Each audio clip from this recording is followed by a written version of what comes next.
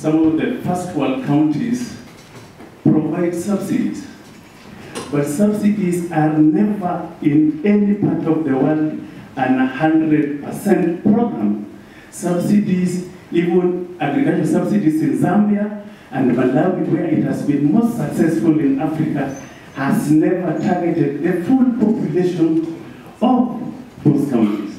The essence of subsidy is for uptake of technology, that we start from the least privileged and then the rest of the population will embrace that technology and adopt it towards productivity and increased production.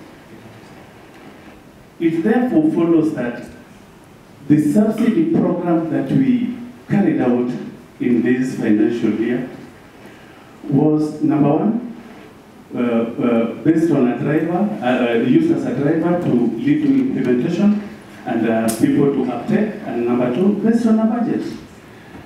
I cannot have a budget of 40 million for seeds which can buy 78,000 packets of 2 kilogram certified maize seed, and I am expected to deliver it to 1 million population of Siaya.